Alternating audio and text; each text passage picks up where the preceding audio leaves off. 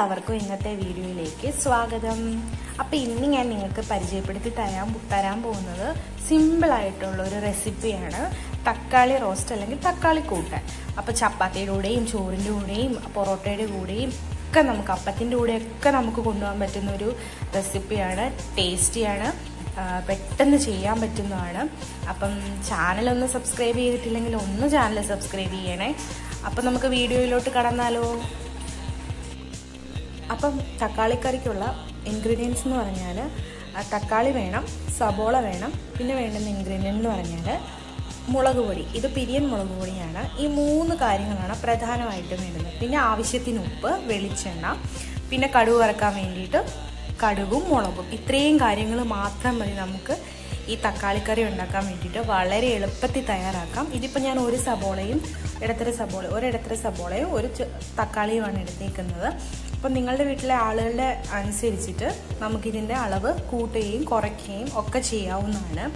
അപ്പം നമുക്കിതെങ്ങനെ തയ്യാറാക്കുന്നതെന്ന് നോക്കാം. ഒരു പാൻ അടുപ്പത്ത് വെച്ചു, അതിന് ചൂടായിട്ടുണ്ട്. അതിലേക്ക് കുറച്ച് വെളിച്ചെണ്ണ, നോൺ സ്റ്റിക്കൊക്കെ ആണെങ്കിൽ അധികം വെളിച്ചെണ്ണയുടെ ആവശ്യമൊന്നുമില്ല. കുറച്ച് വെളിച്ചെണ്ണ ഒഴിക്കുക. അതൊന്ന് ചൂടാവുമ്പോഴത്തേക്കും നമുക്ക് കടുക് ഇട്ട് കൊടുക്കാം. എണ്ണ ചൂടായിട്ടുണ്ട്. ഇതിലേക്ക് 1/2 ടീസ്പൂൺ കടുക്, 1/2 ടീസ്പൂണൊന്നും വേണമെന്നൊന്നുമില്ല, 2 3 നന്നായിട്ട് ചൂടാക്കുക. അതിലേക്ക് ഞാൻ കുറച്ച് കടുക് ഇട്ട് കൊടുത്തിട്ടുണ്ട്. ഇനി ഇത് പൊട്ടുമ്പോഴത്തേക്കും നമുക്ക് മുളക് ഇട്ട് കൊടുക്കാം. കടുക് പൊട്ടിയതിന് ശേഷം മാത്രമേ മുളകിടാവൂ, അല്ലെങ്കിൽ അത് കഴിക്കും കടുക്. അപ്പം മുളക് ഇട്ട് കൊടുത്തു. ഇനി ഇതൊന്ന് മൂക്കുമ്പോഴത്തേക്കും നമുക്ക് തക്കാളി ലാസ്റ്റ് ഇട്ടാൽ മതി. സബോള ഇട്ടൊന്ന് വഴറ്റാം. ഇത് നന്നായിട്ട് മൂത്ത് വന്നിട്ടുണ്ട്. ഇനി ഇതിലേക്ക് നമുക്ക് സബോള ഇട്ട് കൊടുക്കാം. ഇത് കുറച്ച് വെച്ചിട്ട് വേണം ഇട്ട് കൊടുക്കാൻ വേണ്ടിയിട്ട്.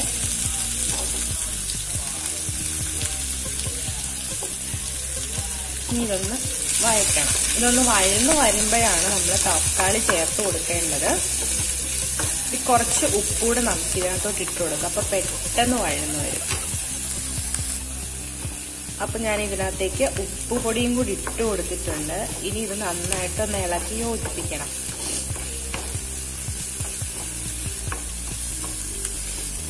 ഒന്ന് ചെറുതായിട്ട് വഴന്നു വരണം. ഒരു ബ്രൗൺ കളറൊക്കെ ആകുമ്പോഴത്തേക്ക്, അധികം ബ്രൗൺ ആവേണ്ട, ഒന്ന് വാടണം. വാടിയില്ലെങ്കിൽ ഒരു പച്ചച്ചോവ് വരും. അപ്പോൾ തക്കാളി ഇടുമ്പോഴത്തേക്ക് അതങ്ങ് ഇതാവത്തില്ല. അപ്പോൾ ഒന്ന് വാടിയതിന് ശേഷം തക്കാളി ഇടുക. അപ്പോൾ ബ്രൗൺ കളർ ആവട്ടെ. ഈ സബോള നമ്മുടെ ഏകദേശം വഴന്നു വന്നിട്ടുണ്ട്. ഇതിനകത്തേക്ക് നമുക്കിനി അരിഞ്ഞു വെച്ചിരിക്കുന്ന തക്കാളി ഇട്ട് കൊടുക്കാം. ഉപ്പൊന്ന് വേണമെങ്കിൽ ഇട്ട് കൊടുത്താൽ മതി, നോക്കിയിട്ട് ഇട്ടാൽ മതി. ചപ്പാത്തിക്കും അപ്പത്തിനും ഒക്കെ പൊറോട്ടയ്ക്കും ഒക്കെ നല്ലതാണ്. ചോറിനാണേലും നല്ലതാണ്. പെട്ടെന്ന് തയ്യാറാക്കുകയും ചെയ്യാം. അധികം ഇൻഗ്രീഡിയൻസ് ഒന്നും ഇല്ലല്ലോ. അപ്പോൾ പെട്ടെന്ന് വീട്ടിലുള്ളത് വെച്ചിട്ട് നമുക്ക് തയ്യാറാക്കാം. ഇതൊന്ന് ഇളക്കി ഒഴിക്കും. ഇനി ഇതൊന്ന് ഇങ്ങനെ കൂട്ടി വെക്കണം. ഒന്ന് തക്കാളി ഒന്ന് വെന്ത് ആ വെള്ളമൊക്കെ ഒന്ന് ഇറങ്ങി ഒന്ന് കുഴയുന്നൊരു പാകമാക്കണം. ഒന്ന് വേവണം. വേഗുന്നുണ്ട്. നമുക്കൊന്ന് വെയിറ്റ് ചെയ്യാം.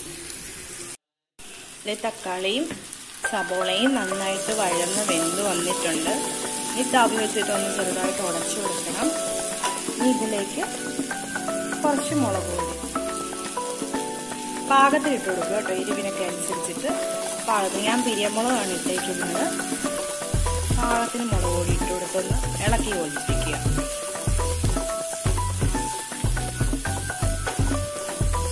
വേണമെങ്കിൽ ഇതിനകത്ത് നമുക്ക് മുളക് പൊടിയും കൂടത്തിൽ വേണമെങ്കിൽ ഇച്ചിരി കുരുമുളക് പൊടി ഇട്ട് കൊടുത്തുണ്ടാക്കാം. അല്ലെങ്കിൽ നമുക്ക് ഗരം മസാല ശകലം ചേർത്ത് കൊടുത്തുണ്ടാക്കാം. അതും അല്ലെങ്കിൽ നമുക്കുണ്ടല്ലോ നമ്മുടെ അച്ചാർ പൊടിയില്ലേ, അച്ചാർ പൊടി ചേർത്തോ. അച്ചാർ പൊടി ഇല്ലെങ്കിൽ ശകലം കായം ചേർത്തിട്ടോ ഈ കൂട്ടാൻ ഉണ്ടാക്കാവുന്നതാണ്. അങ്ങനെ ചേർത്താലും നല്ല ടേസ്റ്റാണ്. അങ്ങനെയാണെങ്കിലും ഒന്ന് ചെയ്ത് നോക്കണം. ഇനി കുറച്ച് വെള്ളം ചാറിന് വേണ്ടിയിട്ട്. ഇപ്പം ഈ ചാറ് വേണ്ടെന്നുണ്ടെങ്കിൽ നമുക്ക് ഈ രീതിയിലാണെങ്കിലും എടുക്കാവുന്നതാണ് കഴിക്കാനായിട്ട്. പിന്നെ ഒരു കാര്യമുണ്ട്, എണ്ണ എന്ന് പറയുന്നതിനകത്ത് ആകെ ശർക്കരേ വേണ്ടി വന്നിട്ടുള്ളൂ. അല്ലാതെ ഇടയ്ക്കിടയ്ക്കൊന്നും കൊടുത്ത് വഴറ്റാനായിട്ട് എണ്ണയൊന്നും ഒഴിക്കേണ്ട കാര്യമില്ല. ഇതിനി വെള്ളവും നന്നായിട്ടൊന്ന് തിളച്ച് ഇതെല്ലാം കൂടെ ഒന്ന് പെരണ്ട് വരണം.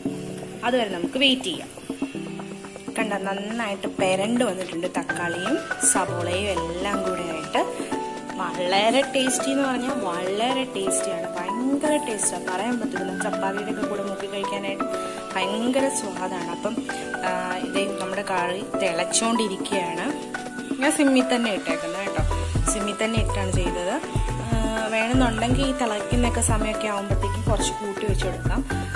കരിഞ്ഞു പോവാതെ ഒരു വാടിയ രീതി കിട്ടണമെന്നുണ്ടെങ്കിൽ സിമ്മിലിട്ടാൽ മാത്രമേ പറ്റത്തുള്ളൂ.